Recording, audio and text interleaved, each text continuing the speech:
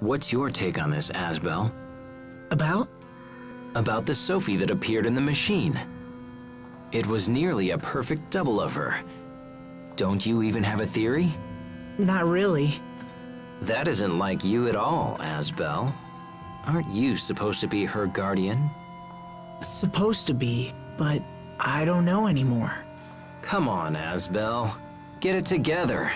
You're all she has. I am? You belong by her side. Having found myself in a similar situation, it is a feeling I know well. In fact, even now I continue to be in your debt.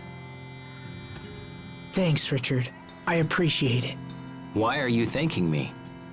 Well, it just felt like the right thing to say.